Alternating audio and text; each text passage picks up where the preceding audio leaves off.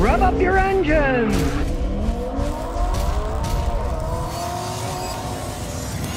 People always talk about the legend of Toyota Corolla, how long they can last. Here's an 07 that's been really abused. It's still running, it's got a check engine light. Let's see how it's handled up to all this abuse it's got. It's been hit a few times, you can see. Well, that's obvious, but that had to be replaced. There's the original one, you'd have to polish it up. People have attempted to make it look better by spray painting the old wheels. Not the greatest spray paint, but I mean, it looks better than the corroded rims that it would have been on since. Spent a lot of time in Massachusetts. First thing we're gonna check here is the undercarriage. They rust there. Well, not too bad for Massachusetts. You can see there's some rust, but the frame's still pretty solid. Although you can hear as we start it up, the exhaust has some holes in it.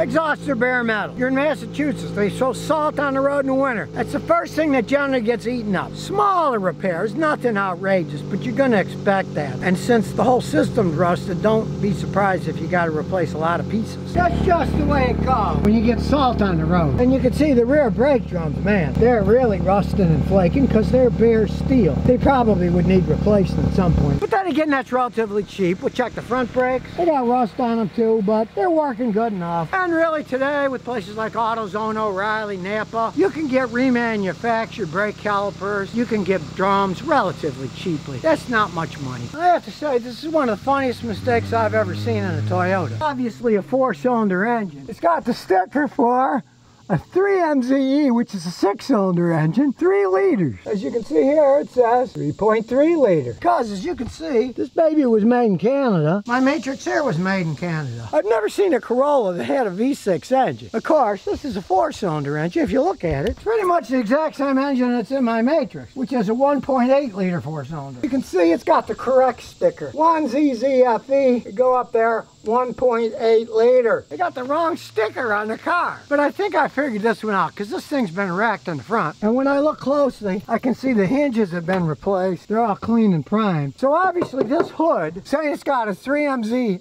FE engine, came from another car that had a V6 engine. Kind of shows you how a lot of the Toyota stuff's interchangeable, because I've never seen a Corolla with a V6 engine. So this hood must have come off a different vehicle, but it fits on the Corolla. Good enough. You can see when you shut it, it closes and locks, but it's really funny if you think about it. Look at the door, it says 1 of 07 it was made. We go under here, we can see it says a 2005 model year. So obviously the hood came from another car. Just kind of intrigues me that the hood out of a V6 fit on this. Corollas never came with a V6 engine in them. I guess the hood off of a Camry or something fit on this thing. Well, what do you know? You learn something every day. Now when I started up, I noticed the check engine light's on.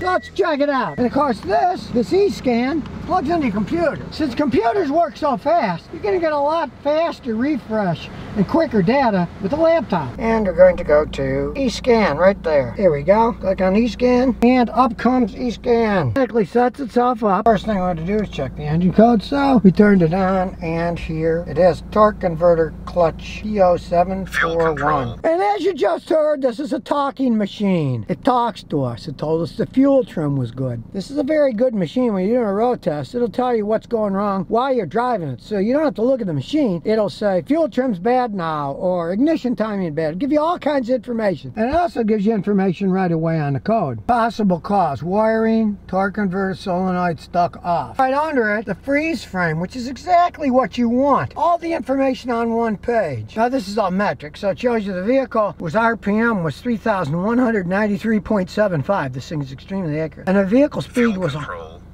It keeps telling us stuff, but the vehicle speed sensor, you can see, was 132.00 kilometers an hour. So that's, I don't know, 70 miles an hour, something like it, whatever. That's when the problem occurred. Now, it's got a code for the torque converter not working right, so we checked the fluid, but the fluid's perfectly fine and clean. So you take for a road test. They did tell me the transmission was accidentally emptied when she was changing the engine oil. Drove it a few miles and realized that and put the fluid back in. It could have damaged the inside of the transmission, so let's road test. Now, the converter's working to some extent because, as you can see, it's in gear and it's not stalling when we stop, so it's slipping like it's supposed to. The problem here is I don't think it's locking the torque converter up at high speeds. So we'll take it on the road in the country, out on the highway, and see what happens in top gear. When you stop, the torque converter has to allow some slippage, right? But when you're on the highway and it gets into top gear, it's supposed to lock up so there's no slippage, so you get better gas mileage. So we'll take it for a spin and count how many times it shifts and see what it does at a higher speed. So we'll stop here and we'll count the shifts as it shifts.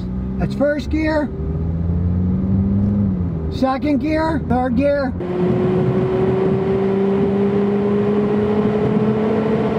fourth gear, overdrive's working. So it's actually shifting fine, but since the torque converter isn't locking up, it's going to be less efficient. You would lose a little bit of gas mileage, maybe 5–8% gas mileage will go down, because it's no longer like a standard transmission car where the transmission is directly connected to the engine via the clutch. The torque converter will still have a little bit of slippage, which you wouldn't have if the torque converter was being turned on so it's locked up when you're going to top gear. Like I say, it's going into overdrive, because look, when I turn it off, it goes to a higher gear, and then we push it again. That's the overdrive. So this thing is going to lose a little bit of gas mileage, but otherwise it runs perfectly fine. So considering that the torque lockup solenoid costs $375, is not in stock, you have to drop the transmission, take off the valve body, and change it. It's probably not a repair worth doing on this old Corolla that still runs so good. All it's going to do, as far as it stands now, is get a little bit worse gas mileage when you're at highway speeds. Now, I turned the check engine light off, but it's come back. And when I look at the data, again, it's a torque converter. We'll look at the freeze frame data, and we'll check something out. 79.2% load, and the vehicle was going 132 kilometers per hour. Well, now, kilometers to miles, that's about 82 miles an hour. Again, the code tripped at a high speed because the torque converter is not locking up. It will get worse gas mileage, but you could drive it that way for quite some time, probably. They have been.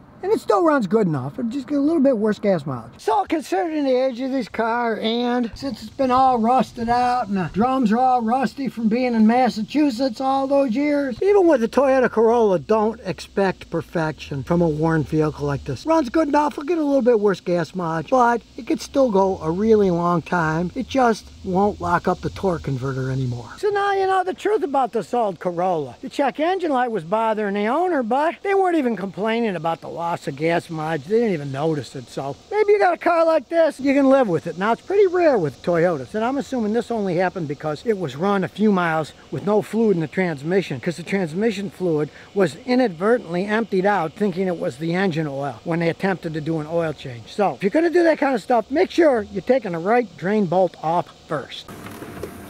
And here's some bonus questions and answers. Solenoid says, I got a question about a Honda Civic CVT filter in the transmission. I've had my transmission fluid changed, but nobody mentioned anything about a filter. So I looked at this video on YouTube, and the guy showed him changing the filter. Is that real? Yes, it certainly is real.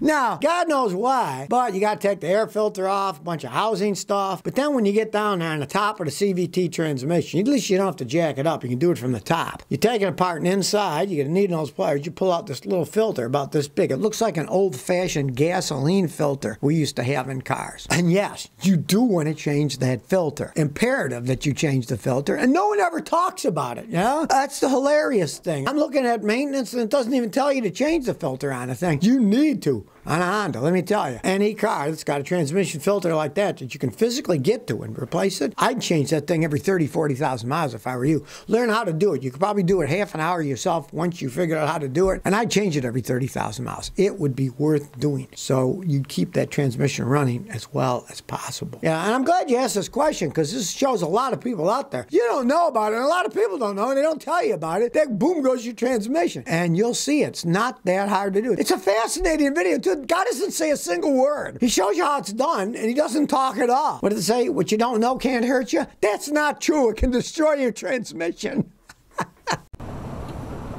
So if you never want to miss another one of my new car repair videos, remember to ring that bell.